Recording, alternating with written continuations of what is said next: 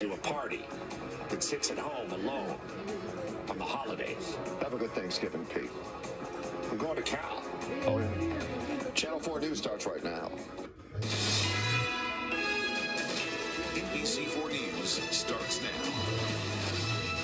And now, just after 9 o'clock, a sense of safety shattered in Colorado Springs. A gunman attacks an LGBTQ nightclub, killing 5 people. And messages of solidarity echoing here in Southern California, with West Hollywood holding its own vigil tonight as the nation comes to terms with this tragedy. We want to thank you for being with us tonight. I'm Jonathan Gonzalez. And I'm Lolita Lopez, in for Kathy Varro. Now, that shooting happened just before midnight local time in Colorado Springs. Shots ringing out at a nightclub known as one of the safest places in town for the LGBTQ community. They just witnessed